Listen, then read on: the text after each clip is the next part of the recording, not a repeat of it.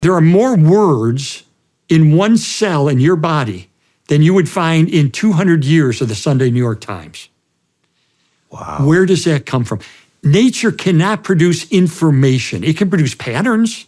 I live in Houston. If I go down to Galveston and the beach and the sand is wet from overnight and there's ripple marks in the sand, it would be logical for me to say the waves made those ripple marks in the sand because nature can make patterns.